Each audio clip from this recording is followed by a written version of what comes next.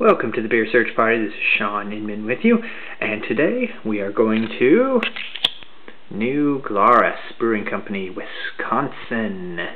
Now, this is one of my favorite breweries. A long time ago, my brother-in-law got me a bottle of, I believe it was the raspberry tart at that time, which will come about later in one of these other videos. And I had that, loved it. Never saw New Glarus again in Oregon, in California, wherever I was at. Never got close enough to have New Glarus again. I had some at the Rare Beer event, but they only brought one beer, and I was so excited that they were on the list. I'm like, oh, raspberry tart, and they didn't bring that, and what they did bring was good, but I was really hoping for other stuff, which is a common thing where you wish for something and you get something good, but still not what you wanted, so you're like, bad human thing to do. Especially around the Christmas time. Now this one is an Imperial Saison, and it says here that it's part of his Unplugged series, so it only happens occasionally when he does this. Now this one is got apricot and peach, Styrian golden hops, ginger, grains of paradise, so the bottle conditioned.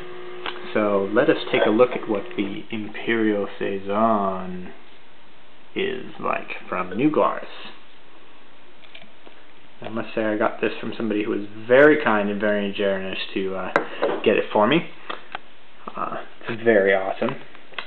It does have a rather peachish color, peachish orangish color, that is for sure. Look at that. That is quite a beautiful color. Little hazy, got some carbonation to it as well.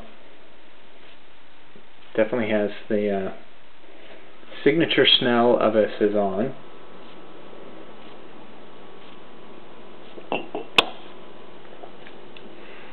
It's got a real sour bite to it, the first thing you get. Then it's got that alcohol-y burn going down. I'm getting some fruit notes, a little bit of apricot, a little bit of the spiciness of the ginger, but you get that blast of sour, then it goes down alcoholic, then some of those other flavors creep in. That is really quite interesting.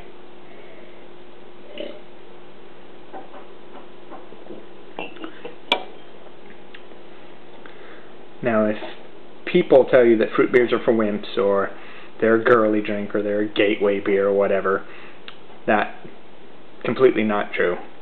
New Glarus is living proof that you can do awesome fruit beers that are unlike anything else, that are really good, that aren't watered down and aren't 100% alcohol.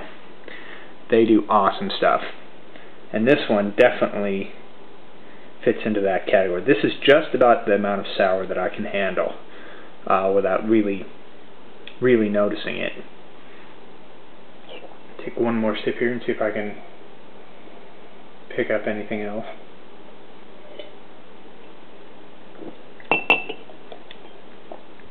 It is really sharp right at the beginning. It's really good.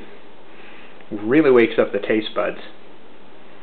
Man, that is some good stuff right there. So if you ever happen to be in New Glarus, Wisconsin, down at the bottom of the state, I believe, if the map on the label is to be believed, you definitely have to pick stuff up from there.